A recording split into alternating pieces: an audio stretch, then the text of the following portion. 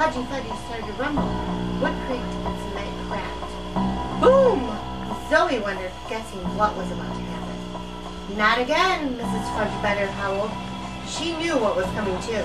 She had seen it before. Her shop was about to explode again.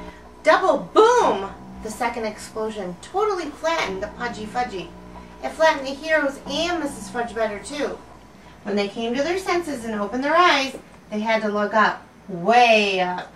A monster the size of a bulldozer towered over them.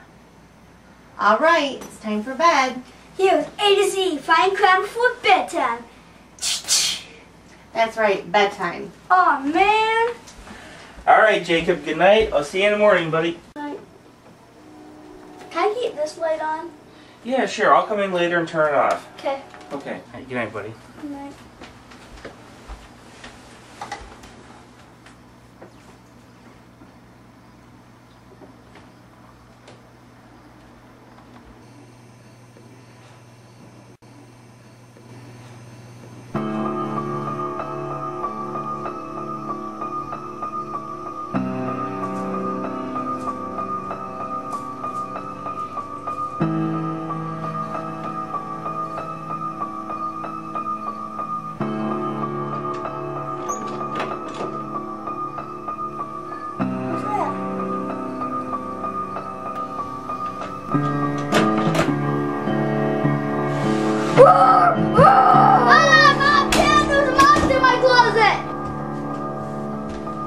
Jacob, what's going on? There's a monster in my closet. Oh, you know there's no such thing as monsters, but I'll check it out for you. Look everywhere. You know, I don't see anything in here. Alright, Jacob, I don't see anything in the closet, and you know that there's no such thing as monsters, okay? Now, tomorrow we have a really big day planned. We're going to go to the park, we're going to go do a bunch of fun things, and I want you to get a good night's rest, okay? Okay. So, good night, and I'll see you in the morning, buddy. Okay. Night, Dad. Good night, Jacob.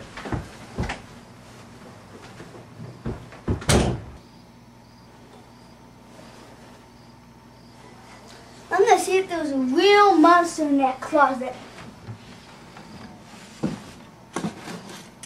This'll do it.